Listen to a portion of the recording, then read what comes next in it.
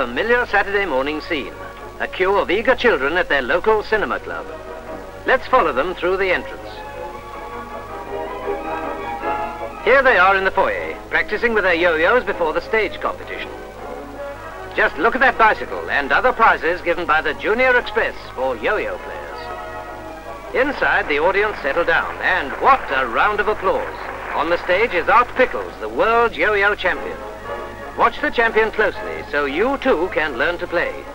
Firstly, how to hold the yo-yo. Take the loop at the end of the string, make a slip knot, then place this loop on the middle finger just behind the first joint and pull tightly. Palm the yo-yo, bend the wrist and throw sharply downwards. Here's the spinner, making the yo-yo stay at the end of the string. Up! Then walking the dog. Again the spinner. Place the top on the ground and away it walks.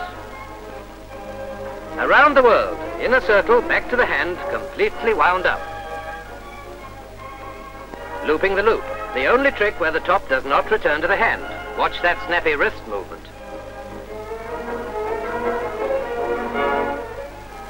Now on the stage, a competition is in progress. Boys and girls are battling out an area championship. They display skill, confidence and concentration as they go through the routine of tricks. See them trying to emulate the world champion. Just look at the determined expression on their faces. Can you spot the winner?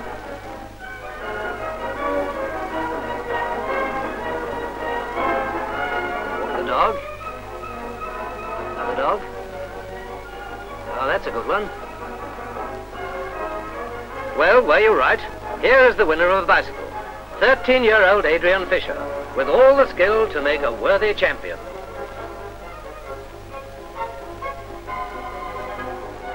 More applause as Art Pickles returns to demonstrate. Here is the lift. Spaghetti. Around the corner. And the threader. The fountain, and along the floor, the creeper. One for the fathers is rocking the baby. A novel way of lighting a match requires speed and accuracy.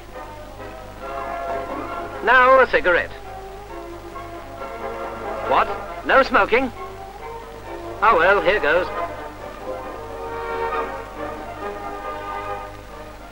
What's this? One yo-yo is not enough. Playing with two at once.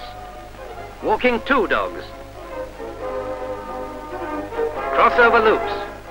When you're doing this one, make sure you get one top back in the hand before shooting the other one out, or you will tangle the strings. You probably will in any case. Mind over matter. One trick with one hand and an entirely different one with the other.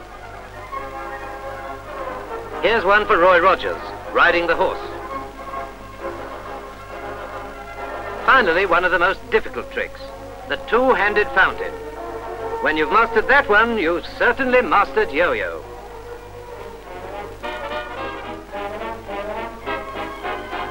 Yes, everybody's playing it now. Boys and girls, start practicing now for the yo-yo competition at this theatre. The valuable prizes are on display, and you can get details at the box office and read all about it in the Junior Express.